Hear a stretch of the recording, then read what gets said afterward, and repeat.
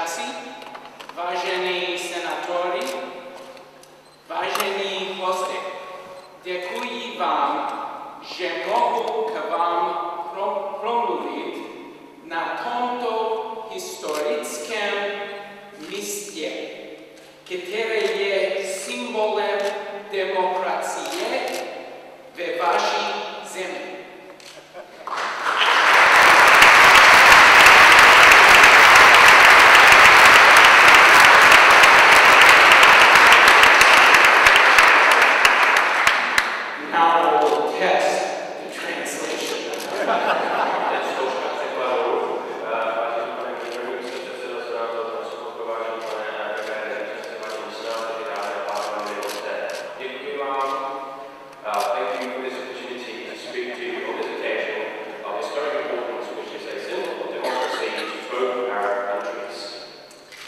Ronald Reagan was not only one of the greatest American presidents, he also became a champion of democracy for the entire world.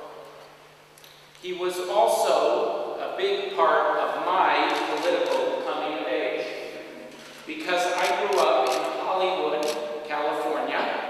I knew of him first as a movie star, then as our governor, and finally as our president. Ronald Reagan byl jedním z největších amerických prezidentů a zároveň se také stal jedním z největších demokratů na celém světě. A byl velkou součástí mého politického mládí, protože jsem vyrůstal v kalifornském Hollywood. Nejdřív jsem ho znal jako filmovou hvězdu, poté jako guvernéra a poté jako svého prezidenta.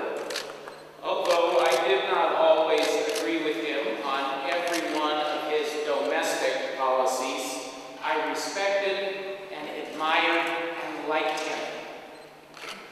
Ačkoliv jsem s ním ne vždy souhlasil ze všech jeho názorech o domácí politice, vždycky jsem ho respektoval, motivoval a velmi jsem ho byl rád. That sometimes got me into trouble with my fellow Democrats. I vividly remember a young lady that I was dating. One evening after dinner, I confessed to her my affection for then President Reagan, and she told me, "Get out of my house."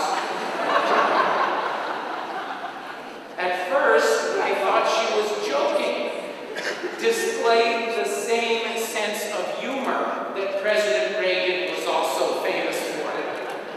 But she was not. She was quite serious, and in fact, she threw me out. A to mě samozřejmě dostávalo někdy do problémů, přátelé demokraty, jak se dokážete jistě představit. Já si stále velmi živě vzpomínám na jednu mataduru, se kterou jsem chodil. Jednoho dne večer, po večeři jsem se jí svěřil se svou slavností pro tenkrát prezidenta Reagana. A ona na to reagovala odpovědí: "Vypadni z mého domu." Já jsem si nejdřív samozřejmě myslel, že si dělá legraci a že vlastně mi prokazuje stejný smysl pro humor, pro který byl na celém světě znám prezident Reagan. Ale nebyla to legrace. Myslela to vážně a skutečně mě vypadla. Even today, more than 2 decades after his presidency ended, you can still spark a lively debate among Americans about Ronald Reagan's merits as a president. But with the passage of time, my countrymen and women of all parties have come broadly to embrace his qualities as a leader and a person, even if we still debate some of his policies. Dokonce i dnes, 2 dekády poté, co prezident Reagan skončil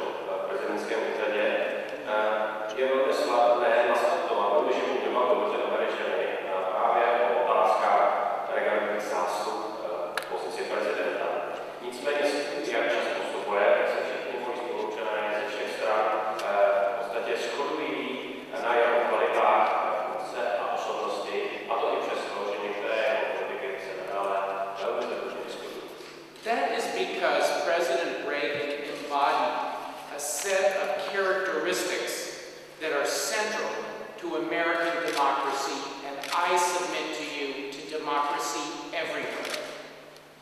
A to je z toho důvodu, že prezident Reagan byl stělesněním vlastních charakteristik, které jsou typické pro americkou demokracii, a já jsem tady budu tvrdit, že jsou typické pro demokracii všude po celém světě. First and foremost was his laser-like focus on freedom. Americans, and I suspect Czechs as well, still feel a rush of excitement. Every American feels this way when they look at the TV footage of President Reagan declaring, Mr. Gorbachev, tear down this wall. Za prvé a především to byl jeho velmi ostrý zájem soustředění se na svobodu. Američané, a předpokládám, že i všichni Čechové se stále cítí trochu zrušení, když se podívají na historické závěry veřejného zpravodajství, ve kterých prezident Reagan říká, pane Gorbačeve, strhněte tu zeď. Freedom is, of course, not only the rejection of undue interference with our lives, an interference which in its most extreme form becomes totalitarianism. It also has a positive aspect, living as you think right, in accordance with your values, your hopes, and your dreams, as we say in the United States, the pursuit of happiness. Samozřejmě svoboda není pouze odmítnutím neoprávněných zásahů našich životů. A všichni si určitě spojíme to, že ty zásahy v té své extrémní podobě se stávají právě totalitou. Na druhou stranu svoboda má také pozitivní aspekt. Ten spočívá v tom, že můžete váš život žít tak, jak chcete vy, jak si vy myslíte, že je to správné, podle svých hodnot, nadějí a snů, jak říká v Americe, můžete si vlastně zajistit a můžete žít spokojeně šťastný život. To all of us, President Reagan also symbolizes that positive vision of freedom. I remember him often depicted, photographed on his ranch in California, for example, on horseback, beneath the big sky.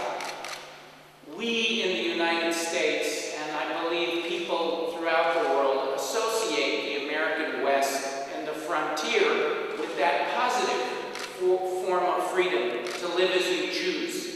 And President Reagan represented that. Prezident Reagan byl stělesněním a symbolem této pozitivní vize svobody. Velmi často byl zobrazován v médiích, na fotografiích na svém ranči v Kalifornii, například na svém koni pod tou velkou modrou oblohou. My všichni ve Spojených státech si spojujeme právě západ, tuto hranici s tou pozitivní formou svobody a prezident Reagan byl jasným stělesněním. So too did his famous sunny optimism represent that shared spirit of freedom. I like to think that spirit of hope was part of what the American flag flying from the Glorieta behind our embassy stood for during many dark decades here in Prague. A to samé platí o jeho neskromném optimismu a smyslu pro svobodu. Myslím si, že právě ten americký duch optimismu a naděje byl součástí toho, o co tu gloriety celou tu dobu a celé ty dlouhé dekády vládla americká vlajka i v průběhu těch období. Next, the American spirit and the spirit of democracy is pragmatic and flexible, traits President Reagan demonstrated in his dealings with the Soviet Union when he seized the unprecedented opportunity that accompanied Gorbachev's rise to power. Reagan had the skill to communicate his vision to America and the world. He wasn't called the great communicator for nothing. Další věc, která pováže ke svobodě, je skutečnost, že ten americký duch je velmi pragmatický a velmi pružný.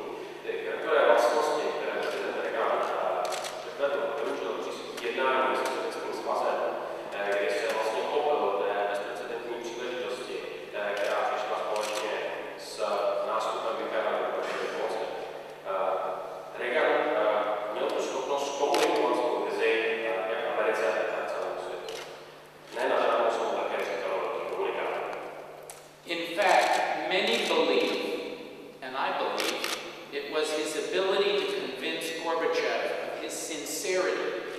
their face-to-face meetings that gave Gorbachev the confidence to push through his program of reforms, which ultimately helped lead to the liberation of the peoples of the Soviet bloc.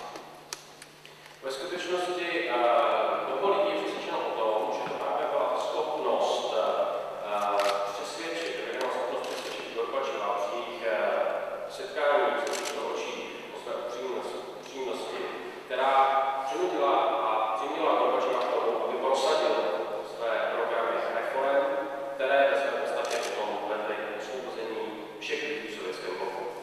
Today, 100 years after his birth, 22 years after his presidency, and 7 years after his death, Ronald Reagan still casts an enormous influence over the American political scene. President Obama has said that President Reagan worked, and I quote, with leaders of all political persuasions to advance the cause of freedom, democracy, and security around the world, including reducing nuclear weapons and imagining a world ultimately without nuclear weapons. Dnes 100 let od jeho narození, 22 let od chvíle, kdy skončil úřad prezidenta, 7 let po jeho smrti, Ronald Reagan neustále má velký vliv na celou americkou politickou scénu. Prezident Obama řekl, že prezident Reagan, cituji, pracoval se všech politických přesvědčení na tom, aby posunul vývoj svobody, demokracie a bezpečnosti po celém světě, včetně omezení počtu nukleárních zbraní a dokonce práce na vizi v světě, který jednou bude bez nukleárních zbraní. That is a vision President Obama embraces and carries forward, including in the work he did on his 2 visits to Prague. A to je přesně ta vize, se kterou se stotožňuje také prezident Obama, na které pracuje dále, na které pracoval vlastně i při svých návštěvách tady v Praze. Indeed, the fact that I stand before you now in the Senate chamber of a free and democratic Czech Republic is also testimony to the power of President Reagan's vision. Právě ta skutečnost, že tu dnes stojím před vámi ve slavnostním sále Senátu Parlamentu České republiky, svobodné a demokratické České republiky, je jasným důkazem síly, kterou měla vize prezidenta Reagana. Today, the Czech people chart their own course as an independent nation, a nation with which my country shares a strong bond.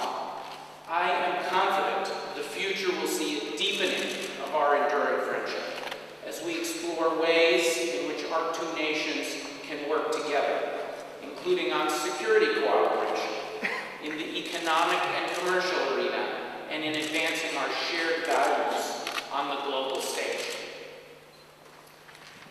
Dnes si český národ své směřování vybírá určitě sám jako nezávislý národ. Národ, se kterým nás spojí velmi silné pouto, které my doufáme bude v budoucnosti ještě silnější a které bude spolupracovat stejně jako vzájemnou spolupráci v oblasti bezpečnosti, ekonomiky a dalších oblastí. Doufáme, že se nám dále bude dařit vzájemná spolupráce a její rozvíjení.